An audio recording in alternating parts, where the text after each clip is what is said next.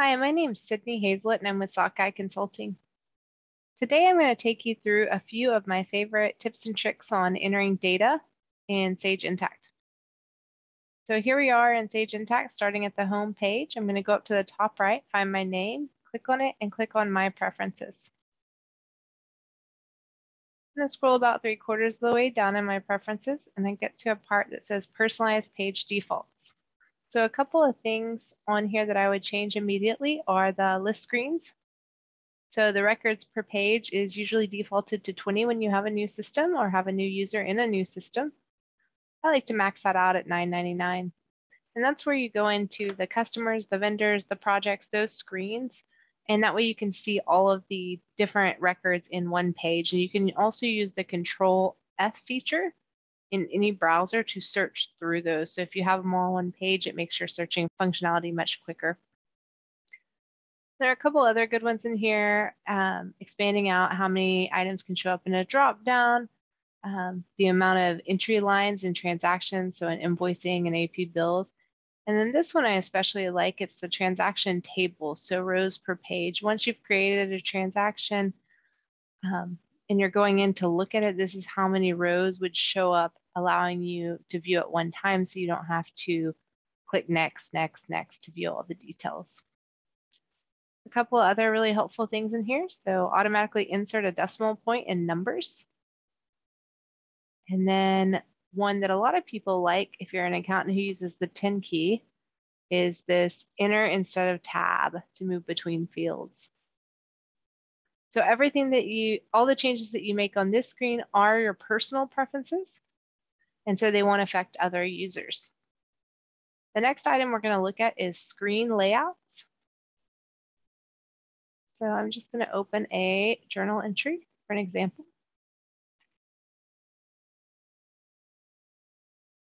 Your fields here in the first line, you have a good amount, but you can click the show details and you see a lot more fields. So if you have a user that's always having to enter a employee or an item, some other dimension or field that's down here, it's a little bit cumbersome to have to expand this out, go to your next row, and be able to fill out these extra fields each time. So if you go to more actions in the top right, edit entries layout, then I can actually drag and drop where things are appearing on my page.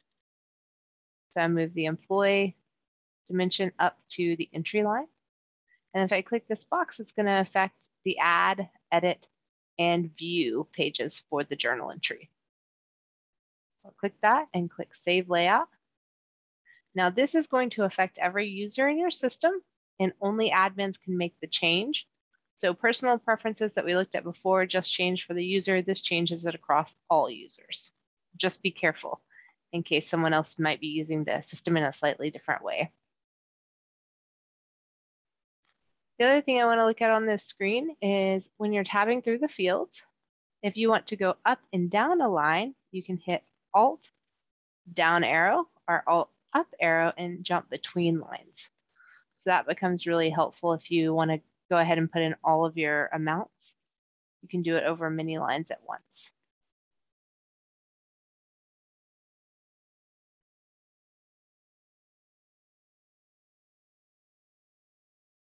Okay, the next item I want to look at is recurring transactions. So this will help get your data in here much more quickly. These are in several different places in Intacct. We have recurring journal entries here.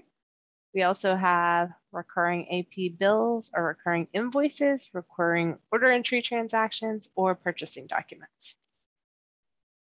So let's add a recurring bill. You would put in your information just like you would in any monthly bill. Let's say we pay our standard amount on ABC Electric. And you have to give it a sequence number if it's going to be automatic so it knows how to number them. It defaults to the term of the vendor. And I'm going to scroll down and say, this is for office expense other, $100 a month. Go ahead and fill in my location. And then I can give it a schedule. So starting today, I want it to repeat every month and never end. Save. And now it's going to recreate that bill on a monthly basis. So it saves the data entry there. You can also do that with journal entries. And like I said, AR invoices.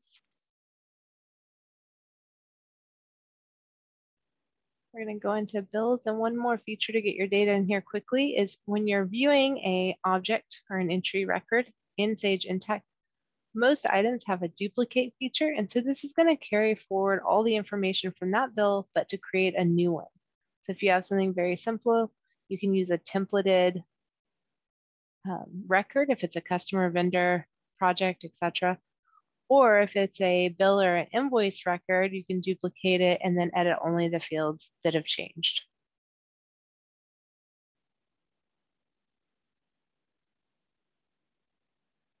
Okay, and my last but favorite tip and trick for ensuring that your data entry is quick is using some keyboard shortcuts for date fields. So you can see here, if you type T, it's going to pull it to today's date.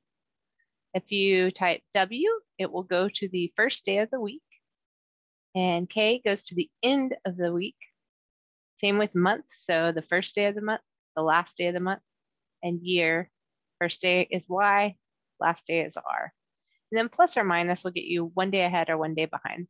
So what's really interesting about this is instead of typing in the last day of the prior month, I can just type MMH. So one M gets me to the first day of this month.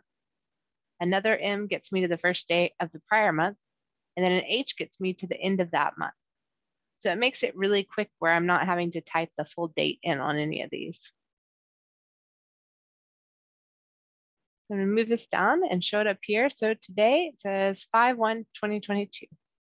I'm going to type T. So that gets it to today's actual date, 6/27/22. And let me scroll in a little bit just so you can see it better. 6/27/22. So if I do the minus sign, I'm going to go back one day. If I do the plus sign, I'll go forward one day. But let's say I want to go to the last day of the prior month, which would be 5/31/2022. I can do MMH and get there in 3 clicks. And it takes a little bit of getting used to, but the same can be done with the year, YYR, I get to the last day of the prior year. Or if I wanted to go back 5 years, YYYYYR. So it just makes it really quick instead of having to pull open the calendar or having to type in a date. That is my #1 favorite data entry efficiency. And always reach out if you have any questions or want to look at how you can speed up your processes. Thanks.